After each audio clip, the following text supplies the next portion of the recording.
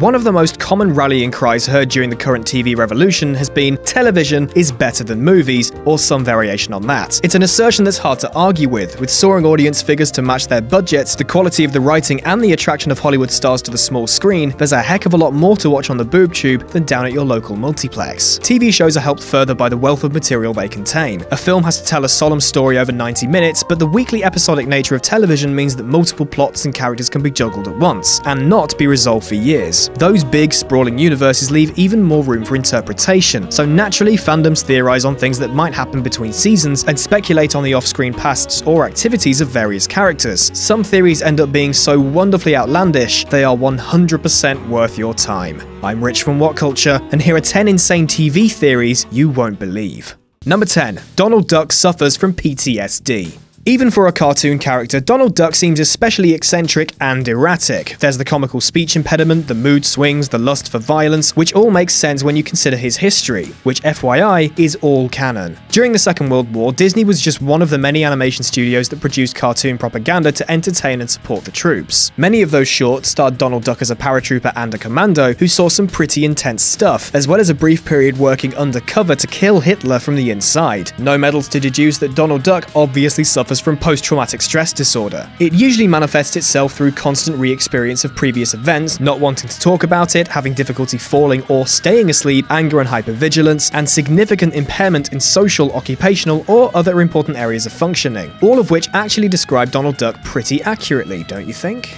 Number 9. Saved by the Bell is Zach's dream. The pure and innocent tween-age sitcom has already been somewhat ruined by the star Dustin Diamond's foray into the porn industry. But before all that, there were the fond memories of the wacky hijinks of Screech, Slater, Lisa, Mr. Belding, Jesse, Zach, and Kelly, occasionally interrupted by a very special episode where one of them gets addicted to caffeine pills and keeps singing "I'm So Excited" by the Pointer Sisters. The reality of substance abuse is a very scary one. What a lot of people don't know is that many of those characters first appeared on a Disney show called Good Morning Miss Bliss. That series also starred Zach, Screech, Lisa, and Mr. Belding, albeit in slightly different roles. Where Zach is the super popular ladies' man of Bayside High School, during his time at John F. Kennedy Jr. High, he's quite the opposite. Girls hate him, none of his schemes succeed, and his pals, Mikey and Nikki, constantly bully him. So why is he so different in Saved by the Bell? Obviously, Bayside is all in Jack's head. The whole show is a daydream about his ideal life to escape the crappy childhood he's actually experiencing. Childhood ruined. Number 8. The Jetsons and the Flintstones exist at the same time.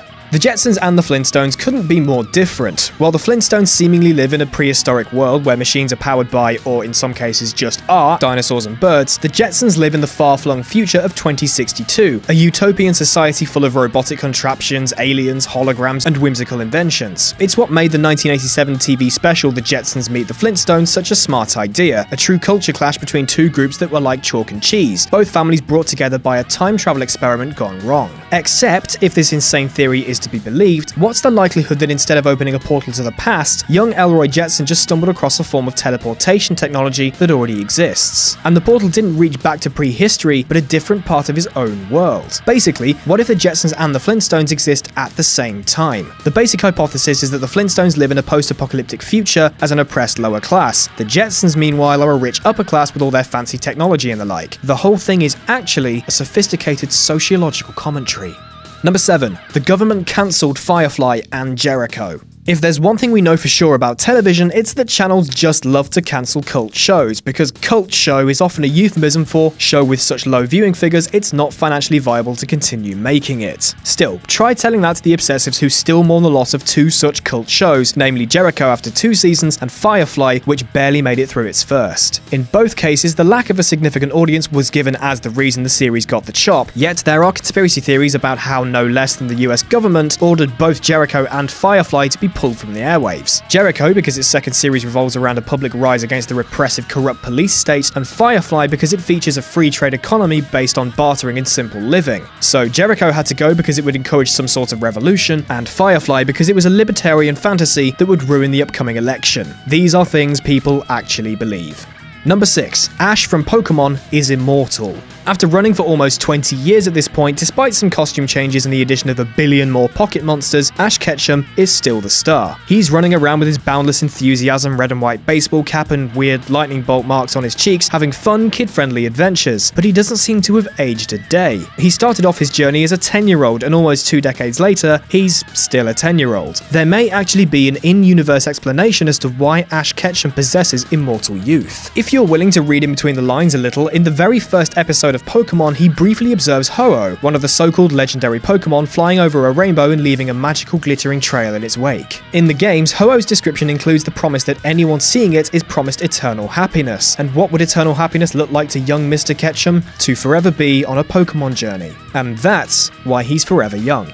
Number 5. Ryan was a police informant in the OC. Starring Ben McKenzie as the inner-city tough guy Ryan Atwood, the teen soap opera opens with Ryan being sort of adopted by rich lawyer Sandy Cohen, who brings the troubled teen to live in the opulent surroundings of Orange County, where he causes trouble and makes friends with Sandy's dorky son, Seth. The state just allows some rich guy to nab a kid and take him home with him? That's, well, sort of odd. Don't worry though, there's a theory to explain it. Ryan isn't some stray who's been spirited off to a better life. Nope, he's a police informant infiltrating the seedy underbelly of Southern California. Kristen, Sandy's wife, is the real troublemaker. Her family makes illegal financial investments, they have secret love children they pay off to keep stum, engage in extortion and blackmail, and suddenly as soon as Ryan turns up, they start getting arrested. Coincidence? We think not. Number 4. The Breaking Bad Colors Theory. People have a lot to say about the use of colour in Breaking Bad. The theory goes that colour is very, very important in Breaking Bad. It's not just something that a set designer and costume person throws together randomly, but a calculated effort to foreshadow certain events before they happen. Yellow tends to represent the meth business, appearing anytime something druggy occurs. The boiler suits they cook in, basically everything Gus wears is yellow in some form. Marie is wearing yellow when Hank realizes Walt is Heisenberg, etc. Purple is Marie's usual colour, with the Schrader house being almost exclusively decked out in it. Orange means danger, as in the colour Gus wears when he box cuts a guy's throat, and the uniforms worn by all the prisoners Walt orders to be shivved, where pink represents tragedy, as in the raggedy bear that falls from the plane wreck, which led many to expect a sticky end for the White's baby daughter, Holly.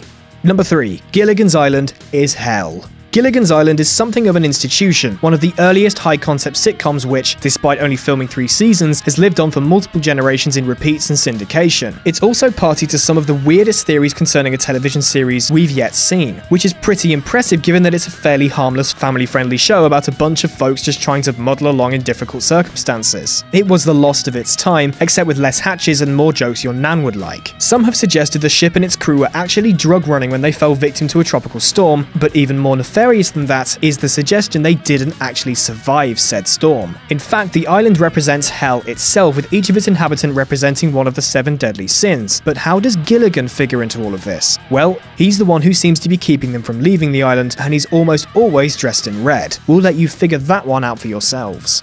Number 2. The Walking Dead is Toy Story 3. Abandon your cynicism for just a moment, open your mind to talking action figures, and soon you'll be buying into this theory that the 3rd film in the franchise has an almost identical plot to The Walking Dead. Seriously, if you want to spoil the show for yourself, you need only look to the 3rd act of The Breakout from Lotso's totalitarian daycare regime. Or do we mean the governor's deceptive jail paradise? There are a lot of eerie parallels between the 2 stories which couldn't look more dissimilar. Both star a sheriff leading a ragtag group of misfits, his best friend is a hypo-macho officer of the law, Shane and Buzz, who he wrestles with under a truck, and wind up in a seemingly idyllic gated community that's run by a guy with a southern accent and a fondness for giving speeches on trucks. But all is not as it seems. Admittedly, it does sound crazy, but when you look at all the evidence laid out like that, it actually makes a lot of sense. Number 1. Top Gear specials destabilize parts of the world on purpose. The politics of the Clarkson, Hammond and May days of Top Gear were a little iffy to say the least. The show became better known not for the reviews, but for the challenges which more or less took up the show's entire running time as the series progressed. Because watching a few Burks try and modify some totally unsafe road vehicles to sail across the sea to France is much more entertaining than knowing how fast the new Fiat sedan goes. In one instance, the trio set off on a feature-length Middle East special where they attempted to retrace the biblical journey of the 3 wise men in second-hand 2-seater convertibles that cost less than £3,500. Later, they went on on a trip through Ukraine in compact hatchbacks to see who could run out of fuel faster on the road between the city of Kiev and the Chernobyl exclusion zone. Yes, there were plenty of jokes in bad taste, but look at the common denominator in both of those specials. 6 months after they sped through Syria, the country collapsed into civil war. Not long after visiting Ukraine, all that nasty business with Russia started kicking off. They even had a little jaunt to Egypt around the time of the Arab Spring. What if the show is nothing more than a front for the Brits to destabilize parts of the world? It certainly seems to be working, but also we don't want to live in a world where Jeremy Clarkson has that much control over significant events. That's terrifying. And that's our list. What other ridiculous theories do you have regarding your favourite TV shows? Let us know in the comments section below. News, lists, and articles await over at Whatculture.com, and don't forget to follow us on Twitter here. I'm Rich from Whatculture, and I'll see you soon.